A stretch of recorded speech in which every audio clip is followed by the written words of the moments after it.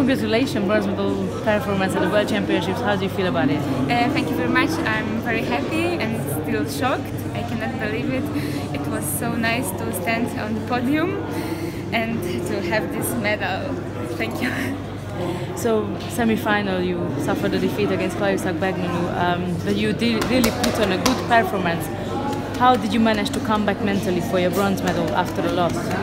I knew that the fight against Clarisse would be very, very hard, and it was, because she's very, very strong, and I could not throw her. But then I was believing in this medal. I had a dream, so I believed that I can win against Martina.